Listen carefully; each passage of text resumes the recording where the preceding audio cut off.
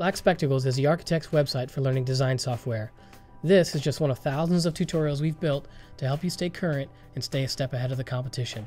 After this video, check out blackspectacles.com to gain unlimited access to all of our courses. Today I'm going to walk you through the steps of setting up a brand new project in Revit. And what I'm going to do is take you through the process from the moment that you choose a template, open up the template, and take you through the process all the way up to the point that you start designing. But before you even get to that point of starting in Revit, there's lots of questions that you need to ask yourself. You need to, what I like to call, define the project.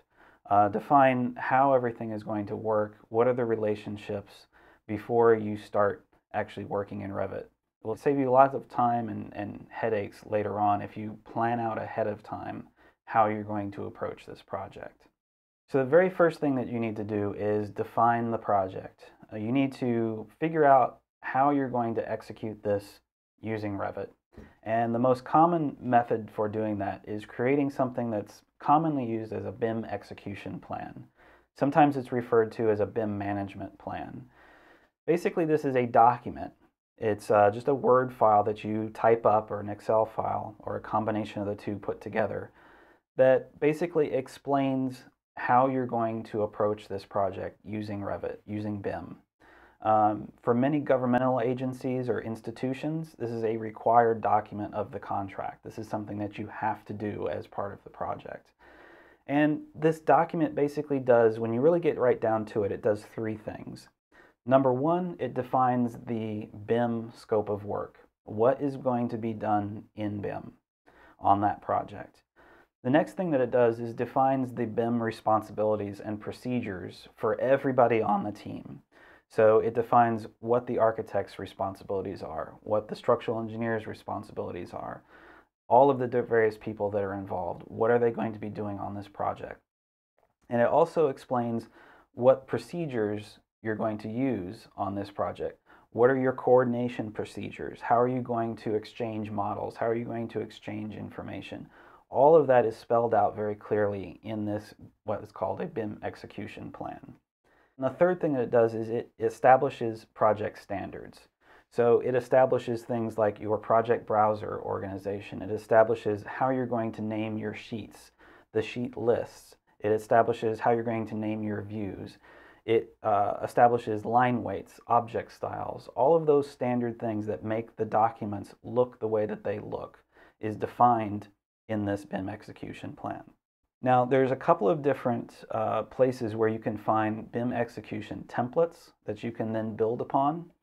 The two most commonly used ones are one from Penn State University, and the second is from Indiana University. Both of these universities have developed a template by which you can take that template and make a BIM Execution Plan. Now, personally, I have written several of these over the years, and I have used the Penn State template more than the Indiana University template. And both of these templates are very extensive. They have, it's pages after pages of information for you to fill out and complete in order to generate one of these documents. However, you shouldn't just open up this template and feel like you have to complete every single section of it.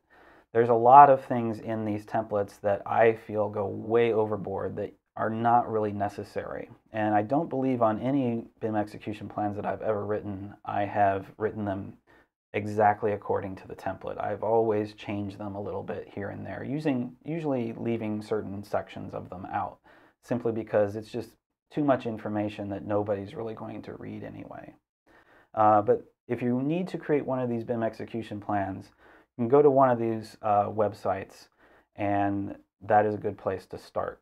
You can find the next tutorial in this course on blackspectacles.com. Just click the link below this video. And for other tutorials in architecture software, check out blackspectacles.com. It's the architect's website for learning design software, with courses in software like CAD, Revit, Rhino, 3ds Max, Grasshopper, Photoshop, and many more. Visit blackspectacles.com now to see more free tutorials and to gain unlimited access to our entire course library.